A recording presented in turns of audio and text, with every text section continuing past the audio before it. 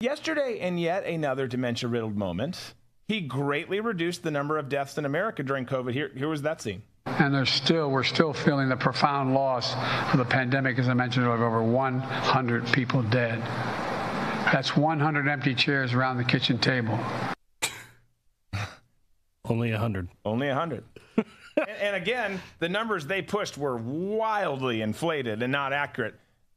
Not great. Not great to have one death. One death is too many. But when you come from the numbers they've been pushing and then you come back and it's like, look, 100 people died.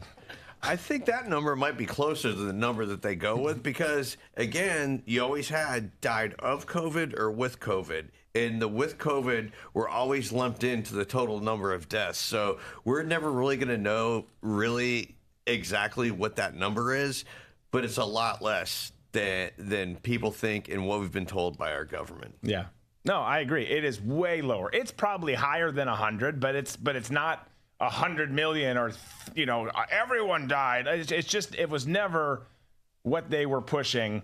And, but this, I mean, imagine you're his staff, you're his aides, and you hear him keeping in mind all the things that he has said throughout the day, throughout that event, the stuff we had in the cold open that we showed, saying he cured cancer, then saying 100 people. I mean, I just can't imagine the amount of medication and then alcohol in the evening that these people, again, they don't vote the way we do. They don't like or respect our country. But I do feel for him a little bit because the stuff that he says is just got to be like, oh, dear God. Oh, dear God. I mean, this is.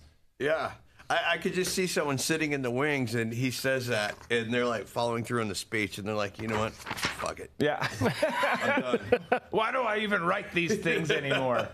I have something. I'm trying to pull the picture and just so you can see it. But the White House, after every speech, you can go and read, what was said and when there was applauses and stuff. And they've fixed what he said there by like scratching it out and putting what the numbers should actually be. But you can't take back what he said.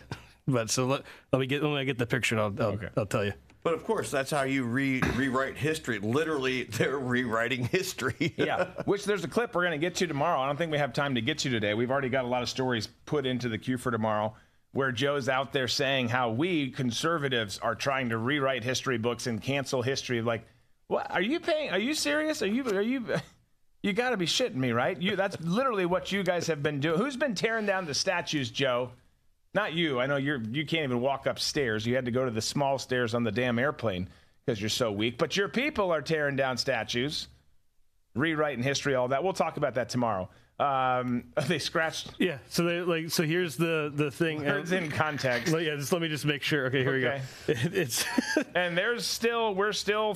First of all, just writing what he actually says is amazing. There's another one where I don't know what word he was trying to say, but they've typed up parenthetically. That's don't know what he was saying there, but this. So pop this back up. So we're still feeling the profound loss of the pandemic. As I mentioned, we have over 100 scratch out 1 million people dead. That's 100 scratch out 1 million empty chairs around the kitchen table. Every single loss. There are so many people left behind and brokenhearted. So the guy throwing the script, Tom, went back and fixed his work. He went to the bar. The person that's underneath him fixed it.